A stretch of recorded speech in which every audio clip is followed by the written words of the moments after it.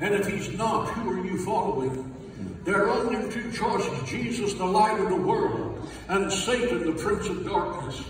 You are either a servant of Jesus Christ or a slave to sin and Satan. There is no middle ground. Hello, America. Who are we following as a nation? America must have a revival of righteousness if we are to survive as one nation under God.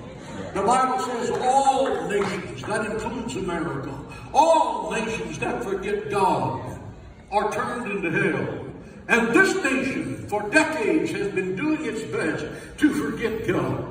We've kicked the 10 Commandments out of schools. The Bibles have been taken out of schools. Faith in God has been taken out. Faith in God is now mocked in the public square. All nations that forget God. America must have a new beginning to honor the Bible's view. Our founding fathers came here to Plymouth Rock in 1620 and established a nation with a covenant of God. They built it upon the foundation of the Word of God.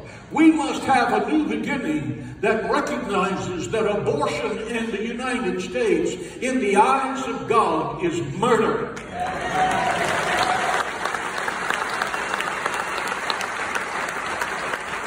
We must have a new beginning where we bring back the 10 Commandments, when we kick out CRT, which is nothing but a racial warfare, Communism 101. Kick it out the back door. Tell the teachers union, you're the parents of these children, and you have an input to what they do and do not hear in the public school.